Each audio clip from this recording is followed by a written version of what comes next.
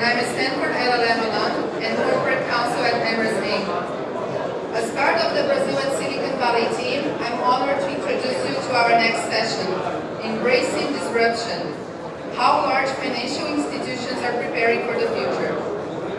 This panel aims to discuss ways in which large financial institutions can prepare for the future, applying innovative technologies to their businesses and leveraging the technology being developed by FinTech startups. For this discussion, we will have Bina Kalola and Roberto Sallouti, moderated by Veronica Serra. Bina Kalola has a long career at Bank of America Merrill Lynch and is currently the Managing Director in Global Banking and Markets, Financial Technology Innovation and Investments. In her role, she identifies technology trends and innovation opportunities. She was ranked in Institutional Investor's 2016 FinTech Finance 35, which turns a spotlight on the financiers who fund FinTech innovation. Roberto Sallouti is the CEO of BTG Pactual and a member of the Board of Directors. He joined the bank in 1994. Mr. Sallouti is also a member of the Board of Directors of Febraban, the Brazilian Banking Association, Mercado Livre, and Banco Pan. He holds a degree in economics with specializations in finance and marketing from the Wharton School of the University of Pennsylvania. Veronica Serra is the founding partner of Pacific Investments and Innova Capital Fund. She has 20 years of experience making private and growth equity investments in the US and Latin America, and she's an active mentor of students and entrepreneurs. She's board member of ClearSale, Mobily, Endeavor Global, among others. She graduated from law at University of São Paulo and Harvard Business School class of 1997, where she serves in the board. Please join me in welcoming Bina Kalola, Roberto Sallouti, and Veronica Serra.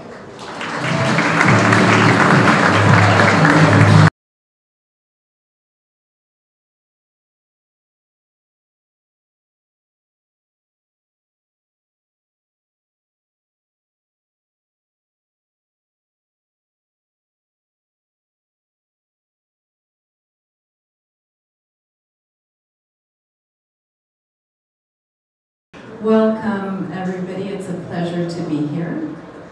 Bina and Roberto. Why don't we start? We're talking today about embracing disruption in the financial services industry. Both of you come from very large institutions, Bank of America and BTG Pactual.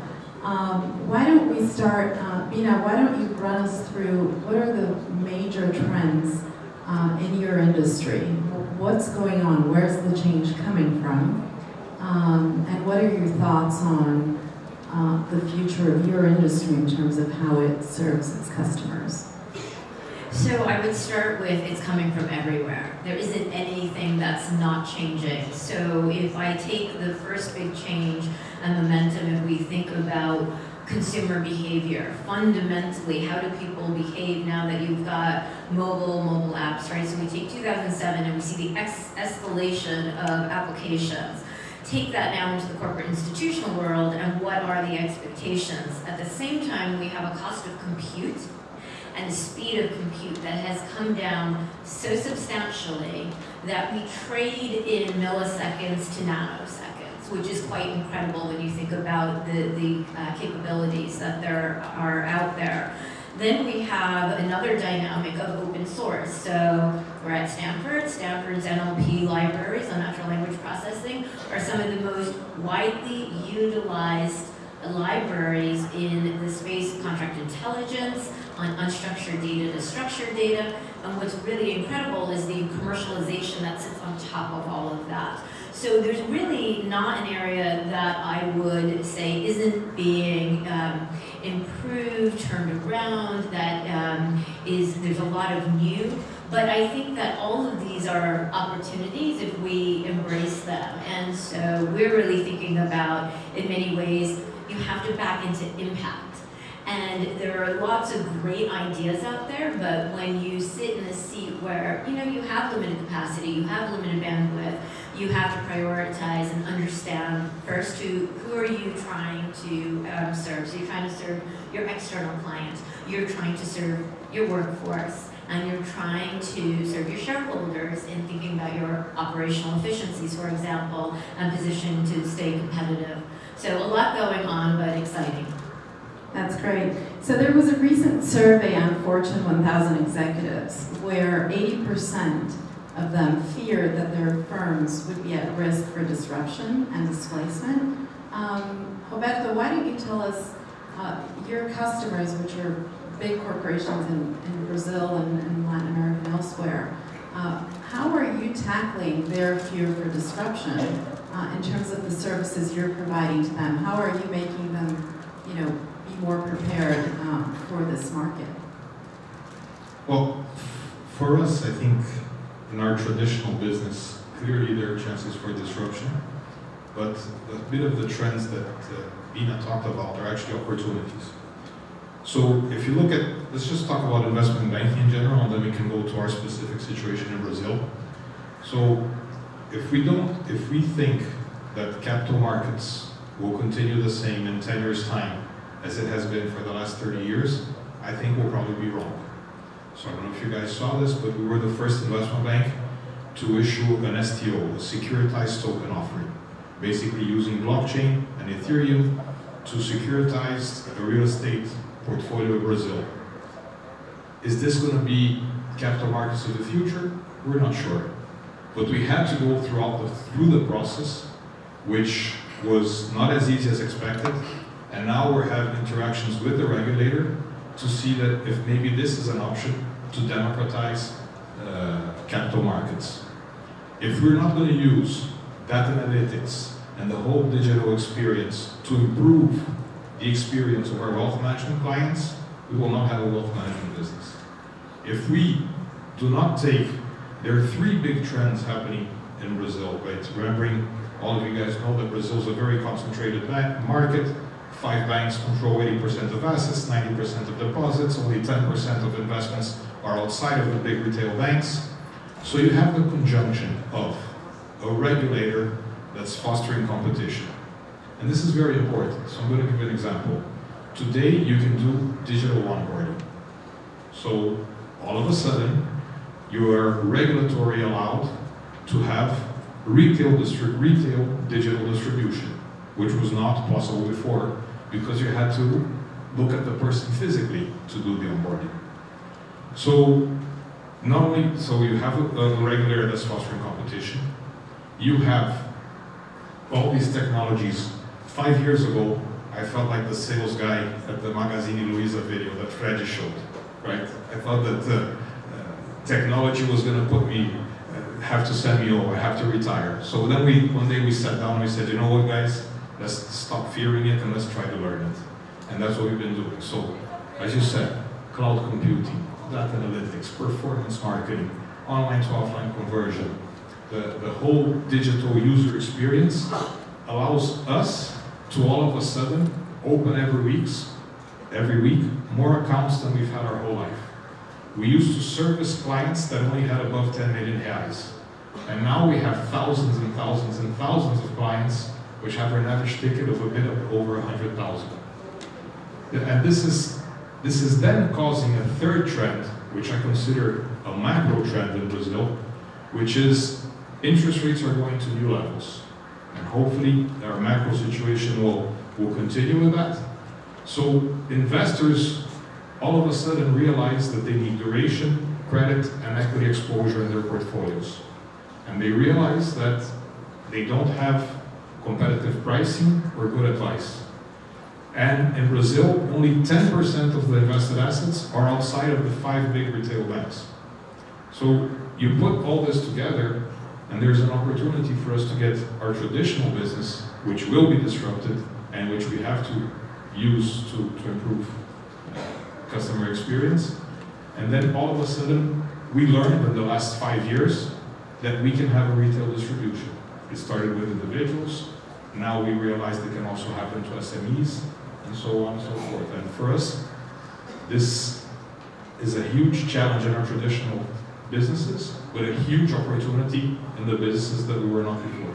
So you talked a lot about lots of different things. One that caught my attention is that with technology, banks that are serving very large corporate customers and that used to ignore the SMEs or the customers that weren't reaching a certain amount of transactions with the bank in terms of size are now suddenly cheaper to do business with. How is that changing in terms of the focus of the bank? Because it seems that you're now covering areas that you weren't covering before. You have so many new initiatives.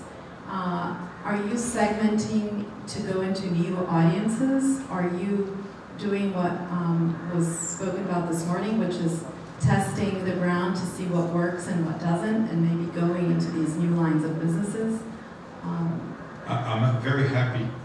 I was telling one of the persons here before that everything that we've been doing for so long, and I used to be so criticized for, that they thought that we were, you need to improve your management. It's a bit chaotic. Now the catchword is K-order. You need organized chaos. And so that's what we've always had. And you need to allow for freedom for experimentation, which we've always had. So, and also, we didn't have consensus on how to do it, which I realized that, that's a good thing. Today I realized that. Because some people thought that we should spin everything off, different brand, different office, and we thought that no, we should use what we have, use the aspirational brand we have, do it together, but segment it, because as in anything where you have more than 200 people, there will be people who will feel bothered by it. They need to protect the initiative and be like the big football guys protecting the running back so that it can foster, you have to support it. So what we did is we isolated it. Let's use the investment part as the example. So we set it up as a startup. So we put the guys from onboarding, IT, ops, marketing, serving clients, everybody in the same like a mixed team with different skill sets. We put them sitting all together. Next thing we had to do we have the right talent?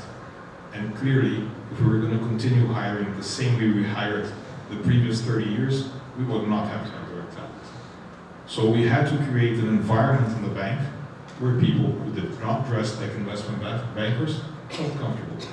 So we had to compete for computer engineers with the gaming companies. We had to compete for performance marketing with the ad agencies. With the data analytics, we had to make sure that we were recruiting the best. And I think we've been very successful in that, such that you go to the 9th floor and now Flora has all the graffitis on the wall. You have people, you definitely don't want them pitching the clients which we will IPO, but clearly the digital clients are being serviced. And in that way we were able to, in my view, maximize everything. Maximize the brand, the execution, and the synergies, because there are tons. Just imagine if you have to do a whole new back office system. It will take twice as long. So, Bina, in a bank as large as Bank of America, working with innovation, the impact you can have in an organization of that size is tremendous. Could you share with us one or two cases of ideas and opportunities that you have spotted and implemented in the bank and the impact it has had? Yes, we have some really live things going on, which I'll talk about. What I think is interesting in the change around innovation transformation is being reactive versus being offensive. And I think we've gone very much on the offensive side, and I think that's really, really important because you have to know your organization, who you are, and where you can get your best opportunities. So we think data and the amount of data we sit on across the entirety of the bank is absolutely incredible. And there's an opportunity to leverage that to be better ourselves, to make our own clients' lives better as well, right, and how we service them. So we've created a data and innovation group, of which I'm sitting under on FinTech Innovation. And we're thinking about first our unstructured data and building an architecture which is kind of different from how we think about it. We used to let groups and bodies kind of on their own figure out how and what data sets they're going to use, how do you actually manage that. But if you start to enable business analysts to actually come up with ideas, test the thesis, and not just wait for a tech developer or a quant, and actually the SME is enabled to actually test the data, you really empower the broader, right, workforce to think differently and to bring their clients different ideas.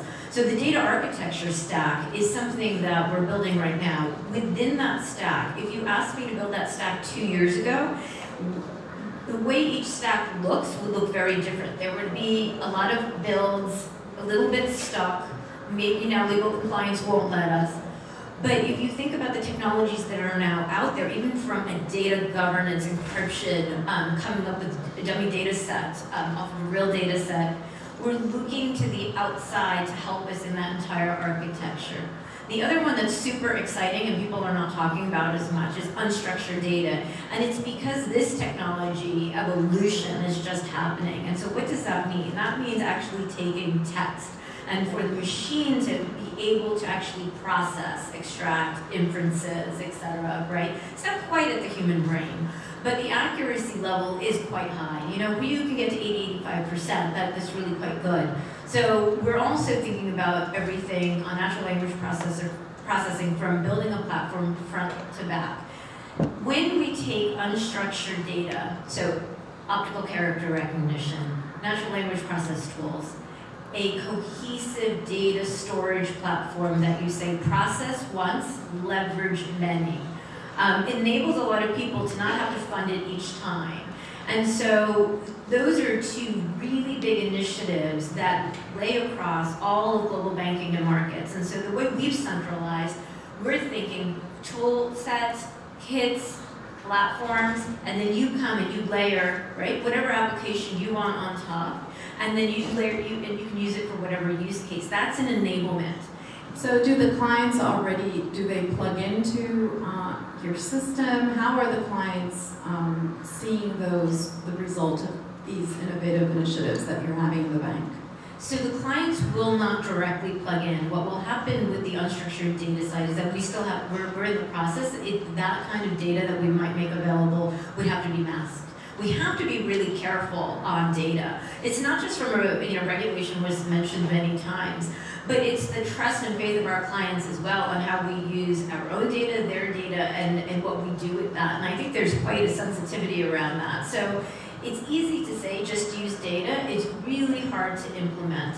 But on the ideation and the servicing side, that's the difference in what they will see, what they're getting from us. Okay, great. So could we talk a little bit about talent? So all of these changes, you have to be attracting the most talented people to be able to think about the issues and work on them and implement them. How are both of you competing with the top tech firms in terms of attracting these talents? Because the young kids graduating maybe from Stanford or even from other top schools, it's hard to think today that if Google is coming in or Palantir, other companies, how do you sell on them that it's more interesting to come to Bank of America or to BTG? And in that, I would love to hear about ownership and also the entrepreneurial spirit that you guys can allow within your organization in order to attract them. Sure, I'm happy to start. So it's not just the tech companies we're competing against. We're competing against hedge funds. I mean, everybody is searching for all of this tech talent. Everything from a data scientist to somebody who understands market structure, to somebody who can code in Python, right?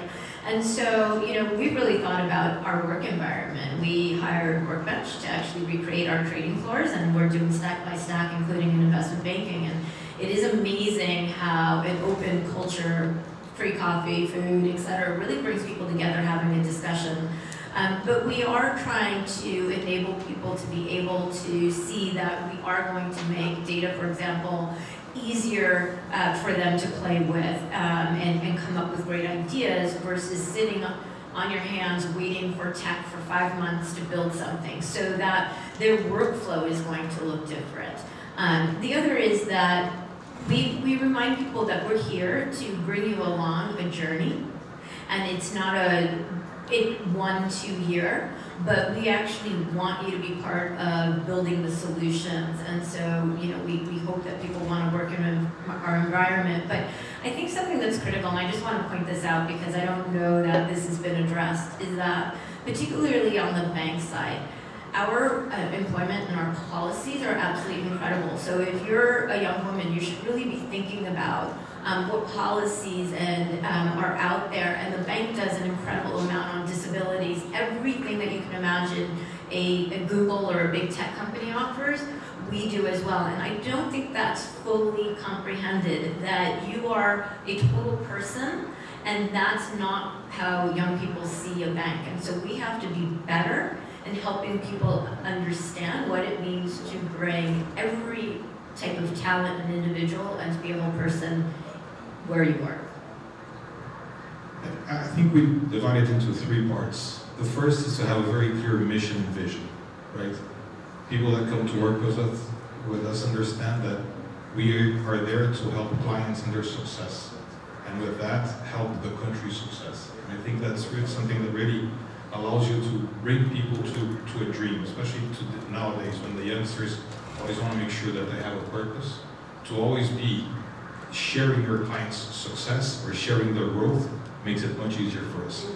The second is the environment. To have an environment where, and the benchmark we use is, I would be very happy for anybody of my family to work there, because I know there will have a great environment, great support, great professional development, and they can thrive. But most important, it's something that's been working for us for over 30 years. Even though we're a listed company, we decided to keep the partnership model. So the partners of the TG still own 85% of the equity. And we basically want people, not people who want a job, but people who want a project of life, who want to become owners of the bank. And they see the examples that happened to me, that happened to all of my partners that are here. I mean, none of us were from family of bankers. We all came in the back office. We all worked, delivered, started as small partners, grew. And so people understand that they can be entrepreneurs in the financial sector where they're able to disrupt from not such a, I think we have the benefit of size. In Brazil, we're 1,200 people. So we still know everybody's name. Right? I think it's different in your case. And I think this is a huge benefit for us. But it's always making sure that we attract people who want to become owners of the business. So the banking sector overall is not sort of the top-ranked industry in terms of being seen as having a strong purpose. When we read a lot about purpose and social impact and doing good, banks are not way at the top. And a lot of the fintechs that have been created are trying to fix a pain point, and most of the pain points are customers, not having transparency, not having access to best rates or to the best service. How are you tackling that? If the new generation wants to work for companies that also do good and not just make profits, how are you positioning yourself, and how do you sell on this new generation, which is not only generating talents that you want to hire, but also clients that you will serve? Sure. We serve so many different constituents and so many different economic and wealth levels and needs, and so we really say that, we are about our clients and their financial wellness and their health. I think there's a lot of information that's not out there on how much we actually do for the environment, how much we fund on renewables, on energy. There's a lot of things that we get behind as institutions. I think we do a poor job in highlighting a lot of what's out there. Yes, there is a certain amount of financial risk that regulators aren't going to allow us to take on the underwriting side, and whether we think that that's completely right or wrong, we are restricted on what we can completely do. On the other hand, I actually think there's a wonderful dynamic out there we're thinking about how do you bring payments to places in Africa, for example, through mobile. I think that's absolutely fabulous. I think there is room for a lot of different ways. We look to the outside for our last mile in helping corporates and others make payments, right, to an individual who did a job for them in another country that we don't have infrastructure. So, you know, I just think that there's a lack of understanding of everything that banks do, and also assuming that there's only room for one when there's room for many, and many to enable. And so we have to play in the box that we're given by regulators. We have to be mindful of that because people don't want to put certain systemic risk out there. But we can engage and adopt certain technologies to help more people. And I think that's a lot of what we are trying to do. But if you actually look at how much we are funding out there, that's equally as important of what we do in our communities to help people build homes, what we do for our military, everybody. It's a lot of constituents to please. I think for us is, in our traditional businesses, they work normal as they always have, but in the new businesses that we're doing, everybody loves to be the challenger. And I think in that sense, we're in a unique position because we're at the same time the 6th largest bank, but we have no retail business, or had no retail business. So people see us as the challenger, as the one who can offer the better service, the fairly priced product. And going back just to investments, the value proposition is just very compelling. Every retail investor can now access the same products, the same services, at the same price that was only available to multimillionaires. So that's a very, very compelling value proposition, which allows us to attract the different kind of talents that we traditionally attracted. Can we talk a little bit about regulation? We know that, at least in Brazil, the regulators have been, adapting fairly quickly to allowing fintechs to have a better chance at competing with a highly concentrated market. What would you like to see in terms of regulators approving, and you could say maybe one or two things in that front, that are not there and that are holding you from doing more? If you could just give practical examples of what those could be. So I think some of the regulators who really do want to foster innovation, could actually give transparency on what they think is enforceable, for example, around blockchain.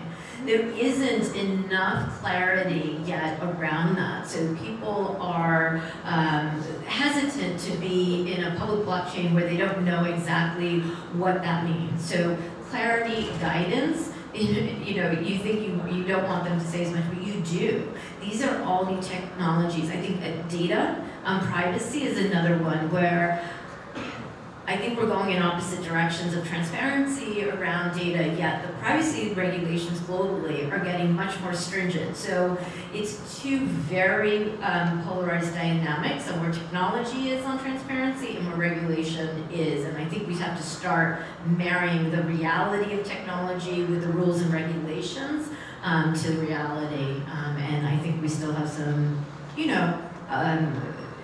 antiquated ways of looking at this. Anything specific on Brazil's regulation that you would want to see? 3 very specific.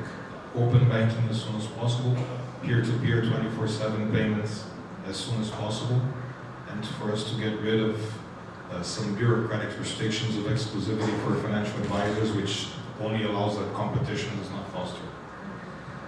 Wonderful. Could we dive into, so I'm going to look at a couple of questions from the audience. One is, which is something that always comes through, if one of you could tell me what are your thoughts on cryptocurrency in terms of how it can disrupt traditional banking. Maybe you, Bina, because you're looking at it more globally. I think cryptocurrency is still somewhat limited in Brazil. We haven't seen a lot of it there. Yeah, I'll just say from the Bank of America's standpoint, we're not at all active in it right now. Not at all, you said. Okay. That says a lot. I'm skeptical about cryptocurrency as a store of value or as a transaction because it's too volatile. But I really think that we should not dismiss blockchain and tokenization as a way to distribute assets. that's probably the way that I will see it develop. One more question here. How do you deal with the lower margins that the FinTech have been setting to the market? Is it sustainable? So how is that pressuring your own margins when you look at your business? You know, I'll actually say if you actually could see some of the numbers, a lot of them are, a lot of the fintechs are loss-making, and when they actually try and service clients or client acquisitions, it's really, really high. So that thin margin doesn't really allow them to do very much beyond something very simple in either a direct distribution channel.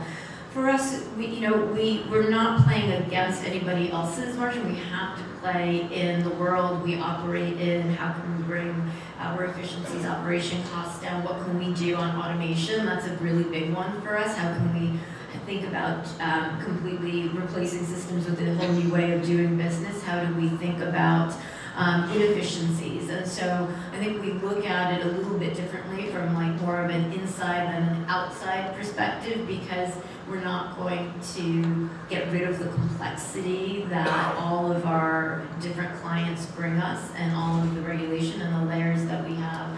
But there is a lot of room for us to be better, and that's what we're excited about. So I have a very different question. If both of you were to, let's put an imaginary world, if both of you were to work for a completely different business in the technology world, where would you go to and why?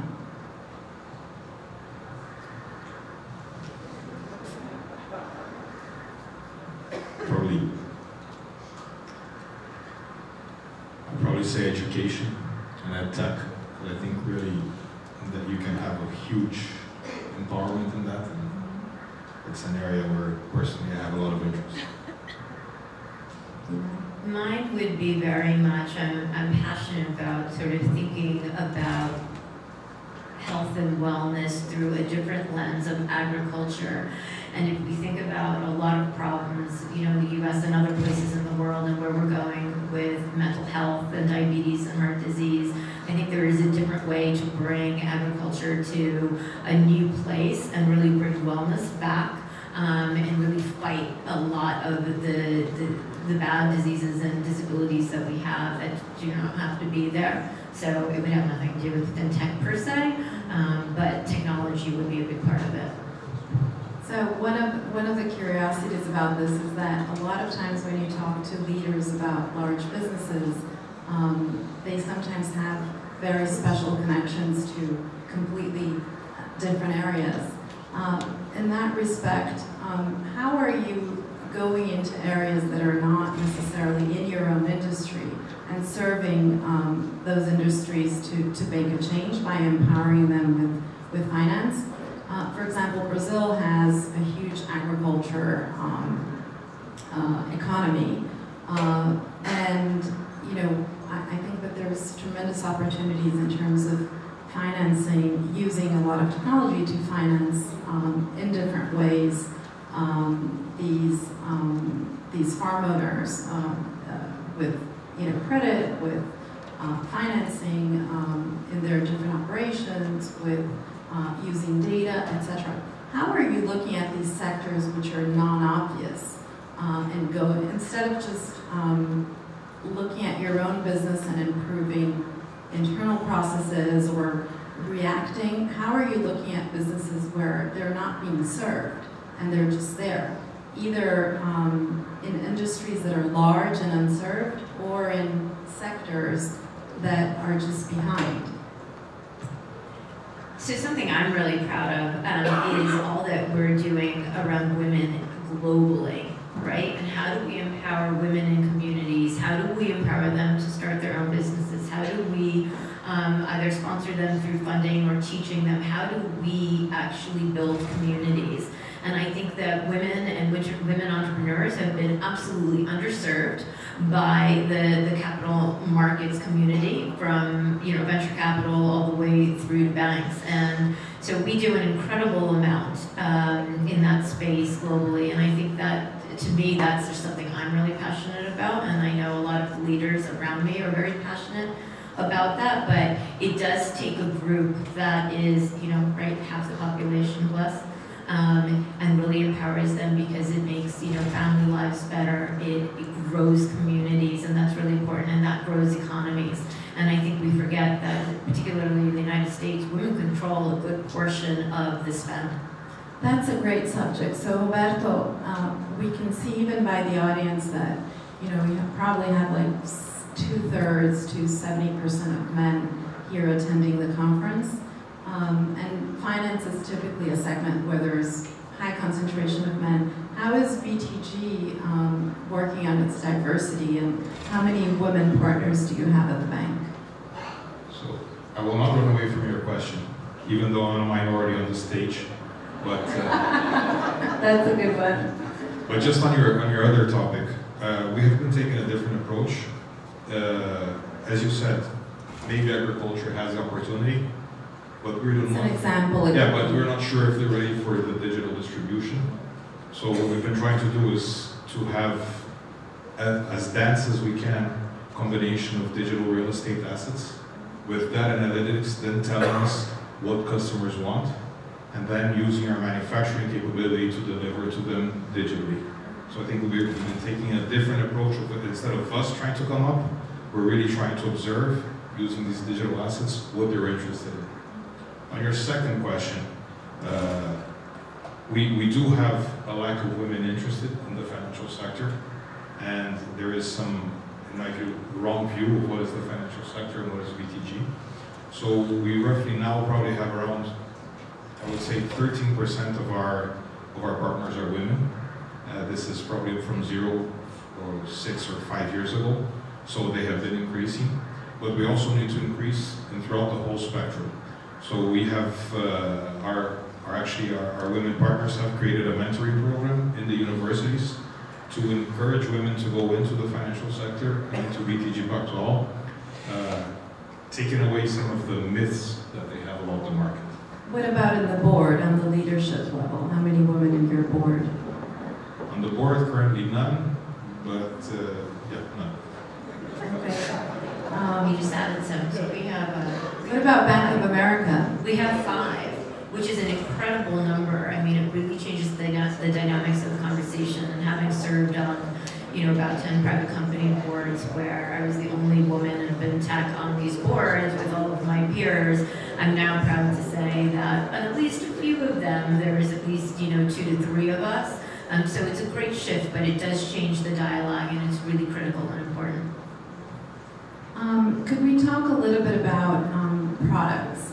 So what are some products that you guys have sort of in the oven that are cooking that could really change sort of the dynamics of, if you can talk about it, but that can change the way you do business? So this question comes from, in the end of the year, I met with some entrepreneurs that we invest in, and we said, okay, what would you kill within your business by replacing it with something new and better? So is there anything that you would not do going forward because you want to replace it for something incredibly better? And what would that be? And that's more talking about reinventing yourselves on the product side.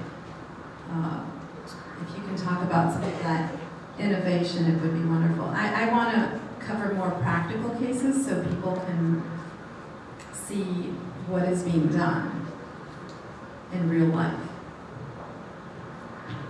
I think your first question is, what are we cooking? I think it's inevitable that at some point in the next 12 to 18 months we'll have to offer a transactional platform. I mean, it's going to be part of the service offering for individuals who are investors or for SMEs that will be transacting with us. And for us, that's a huge change, right? And it's really, so they will transact with you directly through it's the basically platform. getting into payments and to transfers and things that, if you ask me, even 5 years ago, I would say that we would never get into that. But So this the whole same way- technological this revolution has allowed us to So the develop. the same way individuals today, they do their online banking, you think the corporations will be doing the same in a much bigger way? Yeah, and we have a view at the bank that the banking concentration in Brazil will reduce. It's contracted. The combination of independent distribution will allow for new companies to specialize themselves. So you will have new, let's say, credit specialty companies, and the whole cost of the technological revolution will also allow for new banks to be offering services, and we're seeing that. And in our view, it's a matter of time that you will have a much more fragmented market. So you have to be very good at what you do, because if not, somebody smaller than you will be very good at that. And the companies will have the chance to always be picking their service providers. Bina, could you talk a little bit about artificial intelligence? Today AI is a buzzword, everybody talks about it. Not everybody's doing it in the same way, but Bank of America, as big as it is, I would love to know what your view on that is. Yeah, so AI is very broad, so I'm going to distill it down to a few specific things around machine learning. We sit being, the subject matter expert with a lot of data, and we are getting involved and partnering with a lot of companies who've built a lot of that deep learning, machine learning toolkit and tools. And sometimes, they come in and they smile and they do their demo and they then smile and we smile back and we're, oh yeah, I got it. You're looking for the use case for your tool, right? But I think what's really critical in machine learning is that ability where we have so much variation in our data or information or contracts, whatever it might be, that we want to mine for intelligence. And that without that deep learning, it's absolutely impossible to take a rules-based approach and really extract that relevant information and do the analytics. And so that's something that we are super excited about, to really think about all of the transaction data flow we're sitting on. How do we think about things that are more predictive to help our clients? What could be next? Enabling our clients with their own data and analytics, because you have to remember they don't all have teams who can do a lot of these analytics. So a more directed model, more information-based, data-driven, a lot of that is more machine learning, predictive analytics side, and I think that that's going to be really interesting if we can actually take all those tools, help them as clients. The other thing that's not machine learning per se, AI, but really, really important is when we think about APIs, which are really important for us to push and pull information, it really allows clients to say, I have this overwhelming amount of data. It's coming in different content channels, it's coming in different formats, and I just can't reconcile this, so I'm just going to put it somewhere else. And instead of burning it in the sand, they can actually use tools to standardize and normalize. So we're all agreeing kind of on the street to say, okay, we'll standardize and normalize that way that you want. So through a bot channel, whatever that might be. The other kind of exciting around ML is thinking about the digital assistant. So Tom Montag always says to us, well, if Alexa can do it, why can't Erica do it? And so we've built Erica, which is our own tool, right? And we're getting there, but some of it is homegrown, and we do that because otherwise the model hits the cloud and open source libraries, and so privacy concerns on material non-public information, we have to be really mindful of that. But those things are very exciting. It can go into so many different directions. So I was at the CES earlier this year, which is the Consumer Electronics Fair, seeing everything where Amazon is putting Alexa. So when you said you have Erica, I'm thinking, okay, maybe we'll say, Alexa, call Erica, ask her to pay something. It's really an amazing world we live in of change. Roberto, you guys opened kind of a innovation hub attracting startups and innovative companies to come in the bank. Could you talk a little bit about that? If you're just funding them, if these companies have to be creating a service that integrates into your bank, what is the strategy there? And maybe you could talk about some of the companies that have been selected and what they're doing. Yeah, so we set up Boost Lab, I would say probably 18 months ago. And the idea was that we wanted to channel all of the funding that we were giving to various spread out entrepreneurial activities into a mentorship program in the tech sector. We thought this would be a way that we could help these entrepreneurs and at the same time get energized and learn from them. And sincerely, it has been much better than any of our expectations. So we're in the third batch. When these startups come, they have no contract with us or no commitment to accept an equity participation. We don't have any commitment to give them an equity participation. The only commitment we have is to mentor them. And we have a mentoring program that lasts 6 months, and different companies have different needs. We have a lot of talented people there to help them. So there are people that are experts in IT, in marketing, in people, in management, in sales. And every company has, some companies had problems in their corporate structure. And the first program we did had an NPS score of 100. The second program had an NPS score of 98. Wow. And what happens is that everybody knows each other in the VC world, so they're all, let's say, telling each other to go. And we had 6 in the first, 6 in the second. Now we have 8 companies in the third group. And of these companies, so these 12 companies, I would say we probably made investments in 3. We have 5 of them in which we're partnering to help them develop the business, and the rest were just good friends. And do they actually physically work in an office space? No. Or it's just mentoring, really? We're not giving office space. We're getting mentoring. The program is the mentoring. That's wonderful. Do you have at Bank of America any program to support young entrepreneurs or startups? Bina? Yeah, so we're involved with the New York FinTech partnership. We do quite a bit there. We took a different approach where we have what we call Lab GBAM, which is our Global Banking Markets Lab, and where we can actually put into pilot a lot more. So if I could do 4, 2 years ago, I'm doing over 25 right now, and we just finished the first quarter, which is absolutely incredible. I think the way we're also thinking about it is that a lot of these companies really need data, and they need some subject matter expertise, and so we lend a hand there. But we definitely look to the outside. We are huge believers in that partnership, in bringing on vendors for innovation. It's like a great outsourced R&D. But by the time you could get there internally, it would just take you too long, and it would be 3 years out, and then it would have, surpassed you. We also do strategic investments, so we'll take minority stakes in a lot of companies where we think they're strategic, and we'll sit on the board and we'll help guide the companies. And often, we're helping develop or co-develop platforms with other banks that are our peers, and we think of them as our peers in solving problems, real problems that we have to come together to solve client problems. So we often innovate that way. That's great. So as we're coming to a close, what I'd like to hear is maybe from each of you, just as a closing remark, what change would you want to see in your segment